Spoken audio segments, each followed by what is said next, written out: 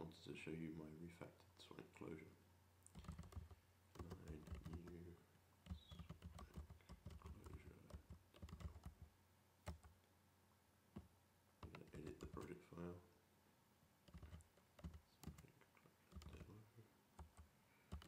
Project. Add some dev dependencies.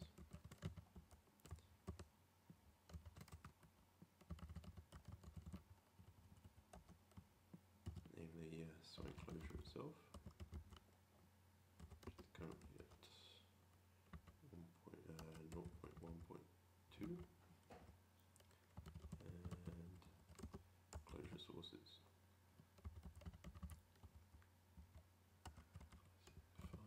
Which is a classifier of sources.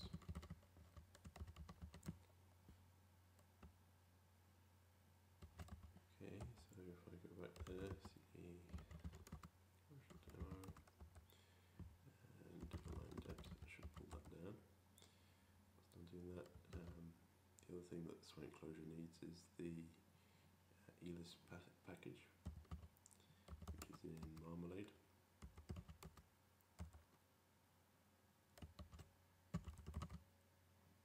And there's the swank-clj package. See, I have this version installed 0.1 to 2.1. Okay, so coming back here, we've pulled down dependencies. Let's say line swank-clj. This is going to start the swank-clj server, which we're going to connect to.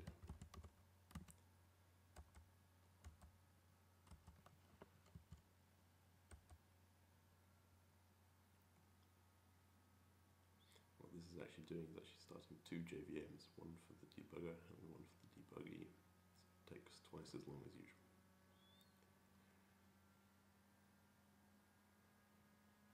Okay, there we have our buffer. You can see we're going to create a function, and it's going to throw an exception.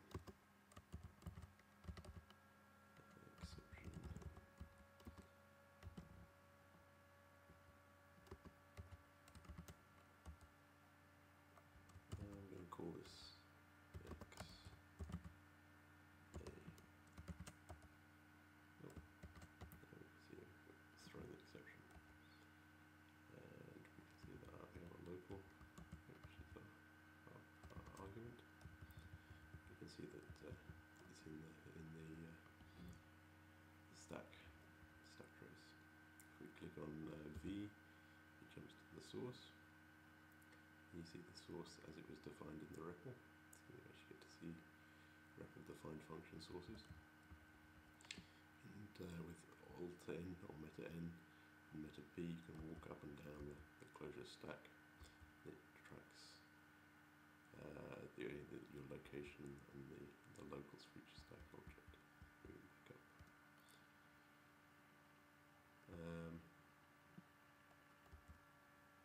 So you can also click on or enter on our local value. It brings up the slime inspector. You can drill down as long as you want, and with L you can come back up again. Q for quit, and we're back in our stack trace. Now you can, as you can see there, it does actually show the closure as the Java sources.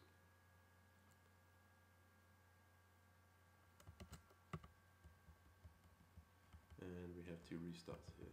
First is continue, which will cause the exception to be thrown within the program, and the second here is abort, which just stops the program execution. So if we continue, you can see that it actually goes to the next catch point where it's going to be rethrown, so we just hit A for abort. Oops.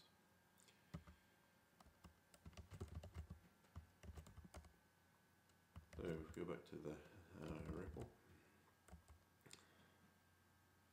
that was an example of exception being thrown. So if we now define some source code,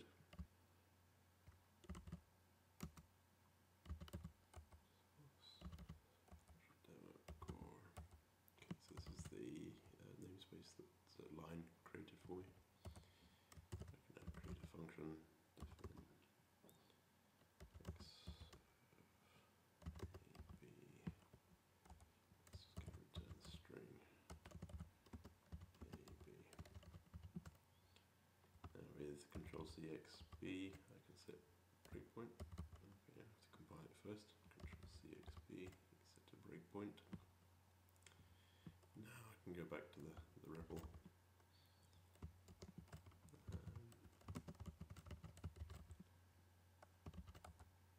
And I can call that 1, 2. You can see it stopped at the breakpoint. We have our locals. We go back up the stack, see as before. And we have some restarts. We can continue clearing the breakpoint. We can step. So let's choose step here. You can see it stepped into that location. So we're going to step back out of there. We're back at this point. We still have our locals. We continue. And we're back at the REPL. Let's return 12. Okay, so we have a breakpoint now. We can go to the slime selector window, and there's a new option which begins with the B, which lists the breakpoints. If I just list the breakpoints, it's got a massive file name there. It's actually got some other information, which is whether it's suspended and whether it's active. So I can go to the source from that window by pressing V. I can enable with E or disable with D, and I can remove it with K.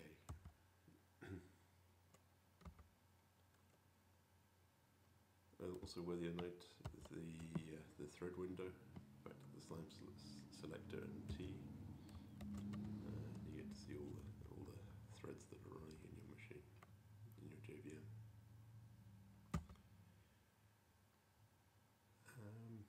Okay, that's about it for now.